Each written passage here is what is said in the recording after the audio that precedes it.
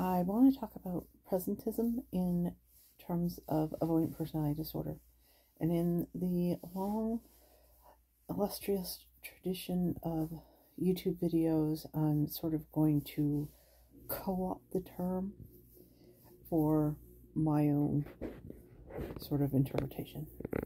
What presentism is basically not being able to see past current day present ideas, and basically interpreting everything past and forward based on the prevailing feeling of right now. So for example, what do they call it? The cancel culture? Like going back and saying, oh my goodness, this person was actually horrible. We thought he was great, but he's terrible. And now we've got to like see him in our current terms and not in, the way that, and I if I bring up a specific example, then it's very possible that's going to detract from what I'm talking about, and start a debate that I'm really not interested in having. But yeah, it's basically either looking into historical figures that were considered heroes and saying, well, actually, look, all these things they did were terrible. Or,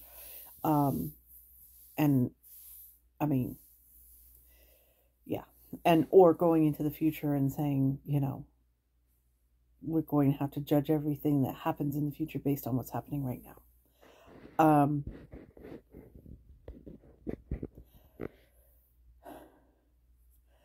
I'm trying to avoid like political type things, but basically, yeah, if you look at current politics, at least in the United States, presentism, that we're going to dig in and go with this one radical idea and just make it more and more and more radical because that's the way everything's going and they can't conceptualize a different way or that it will change. And, that sort of thing. That's presentism.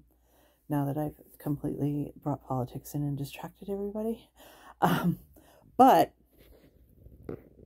I think that happens on an individual basis in people's lives too. And it's sort of like the evil, stepsister of mindfulness.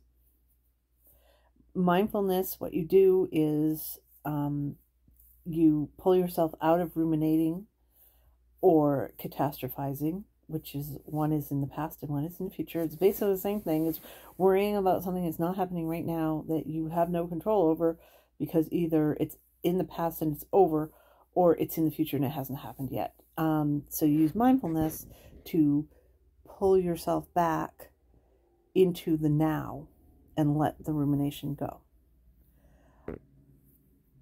That is very good coping technique for people to figure out how to do in their own lives.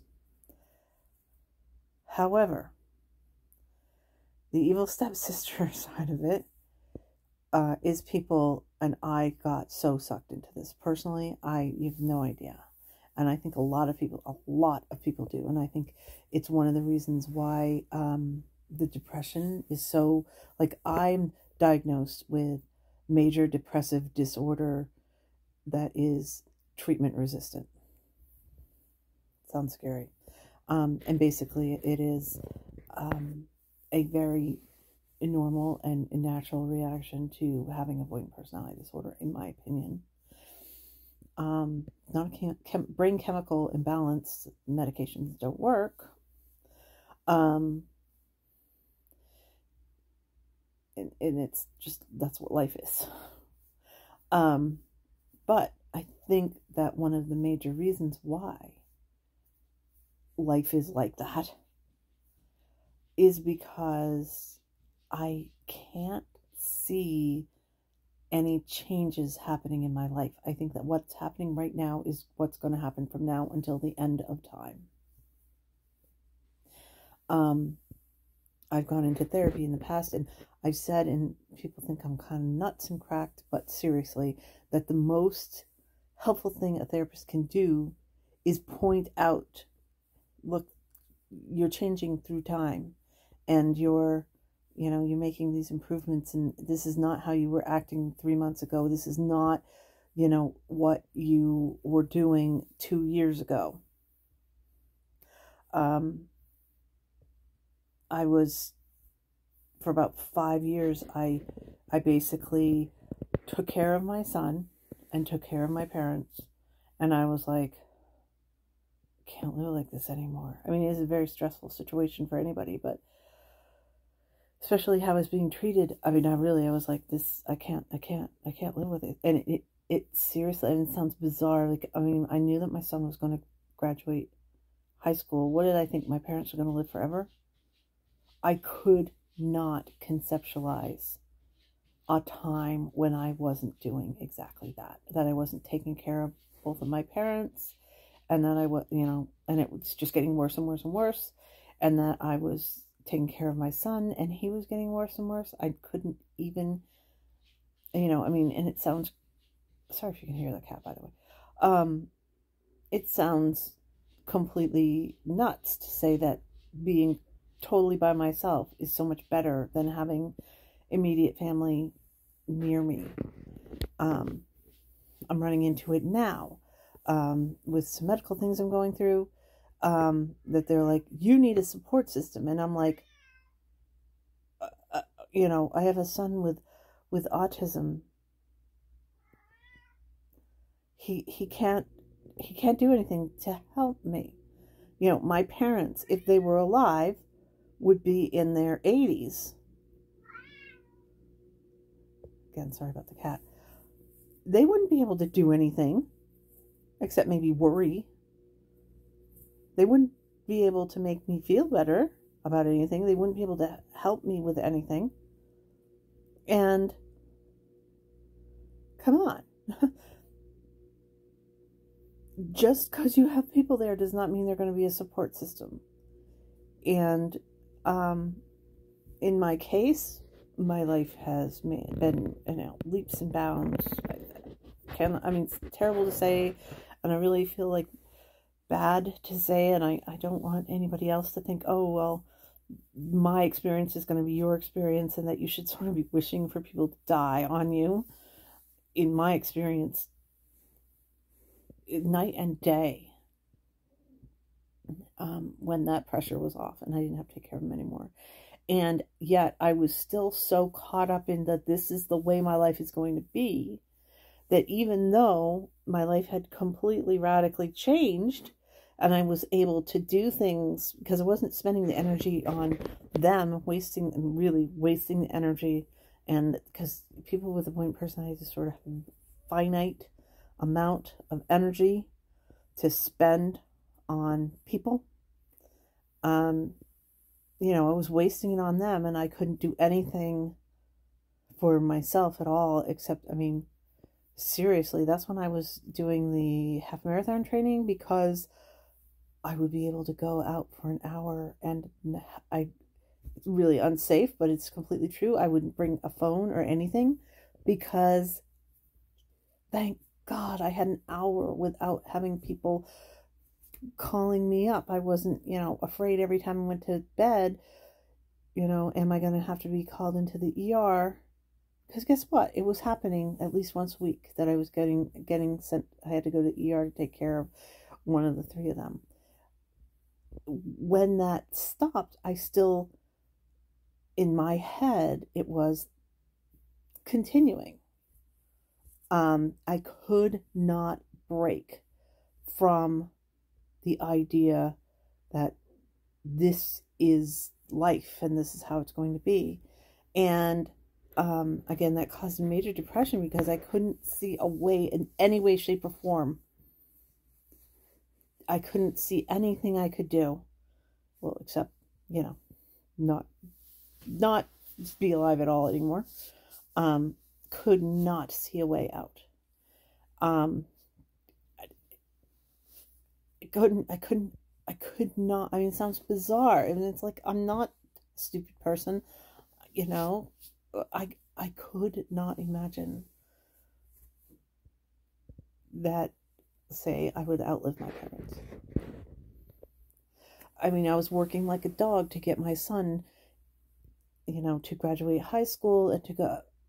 Could not imagine that he wouldn't, for as long as his life, as long as he lived, that he wouldn't still need me daily to micromanage his life, which, he probably could use some of that, to be honest. But, yeah, I mean, I couldn't get past it. That is a form of personal presentism that you can't get out of it. And it seems to me that that's pretty common with people with avoidant personality disorder. I think that's one of the reasons why, like they say that, as a subgroup, for instance, least likely to ever get divorced. Because, it's sort of like the made bed and now you have to lie in it. But it's not even that. It's not even like, okay, I said I was going to do this and I'm going to have to stick it out to the end. That's part of it. But also you can't think that anything you do is going to make a positive impact. It doesn't matter. Stay married in a terrible marriage, get divorced. It's going to be the same. Why go through all that stress if it's going to be the same before or after? Can't imagine anything different, better. You're stuck in what you see in front of you right now. And I wish I had an answer. Usually when I make these videos, I try to tell you, hey, this is what you can do. Other than being aware, I don't know what you can do. And I mean, again, in my case, I would have therapists that would say, hey, look, you wanted to do these things. You are making progress toward that. These are changes that you have done in your life, because I would not be able to recognize or acknowledge any change whatsoever. You just feel like wherever you are right now, what you're doing right now is forever. And obviously, most people with avoidant personality disorder have, something that they really wish they would change and could change. And if you feel like it's just, you can't even conceptualize a change happening, then obviously that leads to, situational depression. So be aware of it and see if there's something that you can do. In my case, like when I had a therapist that would keep track of it for me, and I had some major life shifts that should have been horrible, but actually turned out to be good for me, unfortunately. But that's my family. That's how it is. Anyway, but see if there's something else that you could do. Maybe if you had a diary that you were actually looking up, and I use Google Photos, and they'll just pop up, pictures of this from 2 years ago or whatever. Maybe you could use that. Maybe you could, I don't know, the tracking of something. And because it's really hard to see when you're changing as a person. It's very hard to notice that within yourself. But try. Because if you can break, internally from feeling like what you're doing right now is forever, and that there's no change, and that no change has ever happened, and no change ever will happen in the future. I mean, that's crazy, obviously. And yet, that's why sometimes they say people with avoidant personality disorder, especially as a person, as that particular personality disorder, that it gets in your head so much, it's almost a delusion. It's nearly that level that it doesn't matter. You know, you have somebody absolutely give you a stack of information that disproves it and says something completely different to what you're thinking about yourself.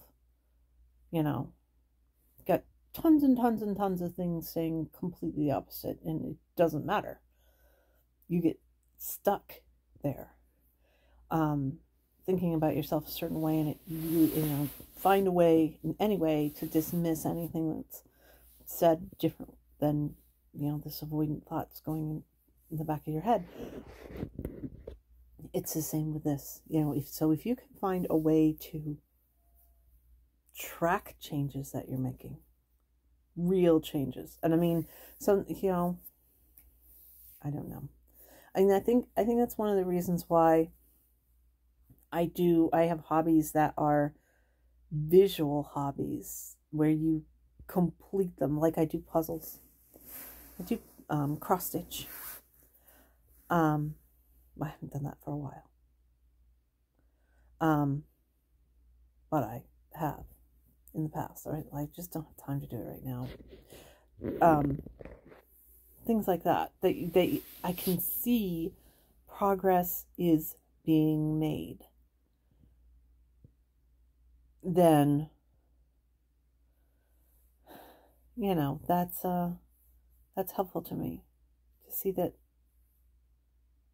you know, even if it's trivial and stupid, that I'm doing something that is changing over time, and I am changing slightly over time.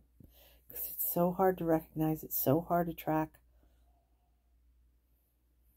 But try, and maybe it will help you sort of lift any, you know, depression type symptoms that you have, just enough to give you enough of a break that you can just do a little bit more and a little bit more and a little bit more, and maybe it will help you get to wherever you need to be in your life, whatever you want. And I mean, I don't mean like going from 0 to 100. I mean from 0 to 0.02 toward 100. You know, it might be a snail's pace, and it might be not only that, but you have to change what your end goal is. Maybe your end goal is something that was dictated to you by society, your family, media. It's not actually what you want, really, but you're quote unquote supposed to want it. You know, that's part of it too. Anyway, so if you try to be aware that whatever you're doing right now is going to change, and you do have a slight amount of control over how that changes, which direction it's going to go, then it will help you to stay out of the pit. It will help you to move in any direction. Sometimes moving in any direction, even if it seems like it's going backward, you get momentum, and you can make the next change and the next change, and you can eventually get going in the direction that you want to be going in. Thank you.